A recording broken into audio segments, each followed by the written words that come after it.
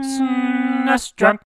Gundam Wing Endless Duel, or its official title, Shin, Kidou, Senki, Gundam Wing Endless Duel, is one of the best Super Famicom games that stayed in Japan, and certainly one of the best 16-bit fighting games of its era. Why is that? It's the little things. Well, actually to start with, it's the big, huge, bright, colorful things right in front of your face. You fight as a giant mech, or mobile suit as the Gundam universe refers to it, and yeah, this game looks frickin' spectacular. And it's not just the quality pixel art and polished animation, it's the speed and the frame rate. Despite the sheer amount of stuff going on, this game is lightning fast. But what really pushes Gundam Wing Endless Duel over the top are the little things that still make it feel like you're fighting as a giant ass-kicking robot rather than just some guy. And that's because of the excellent sound design, as well as the subtle shake of the camera perspective to imply the massive weight of these mobile suits. Some fighting games, especially modern games, tend to get a little carried away with the camera shake thing. It can get real annoying real quick. But here, it's pitch perfect. The game is able to maintain a sense of chaos while keeping the fights focused enough so they aren't just one big random mess. So yeah, combine the speed, the frame rate, the pixel art, the sound design, and the little touches done just right, and you have yourself a quality fighting game. As for the combat itself, I guess it's easy to expect your typical Street Fighter clone, and in some ways it is. This does play like a Street Fighter style game along the lines of Street Fighter 2 Alpha more than anything else, and that's definitely not a bad thing. It's far from generic. You got combos, air dashing, double air dashing, in fact lots of mid-air stuff, which is really cool, juggling, projectile weapons, and you can actually attack your opponent while they're down.